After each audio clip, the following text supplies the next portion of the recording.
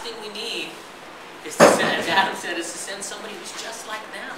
We need somebody who's like us, who is us, our values in Social Security, fighting for the environment, taking on the special interest in Wall Street.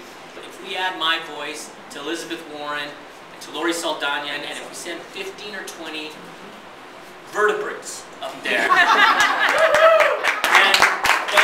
then the conversation has to change. It has to change. Here's the deal.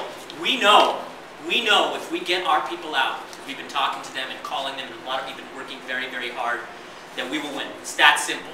We got to convince them, look, Eric's important, but this is about the progressive movement, and to really say to people, we're serious, we're going to take back our party, we're going to take back our country, we're going to take back the debate, we're going to push back on the right wing, and we're going to start sending people to Congress and to the U.S. Senate and to all levels of government who really are going to be willing to take on that fight. Either some of you have been here since day one, making calls and pounding on doors and giving whatever you can afford. Some of you are on fixed income and still giving $5 or $10.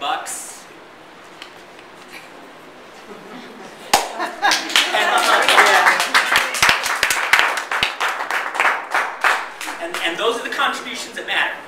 Because when I hear from a teacher or when I hear from a senior who's on a fixed income, say I gave you $10. That's all I can do, but I'm unemployed, Eric. But I need you to fight for us. That's who I'm going to fight for.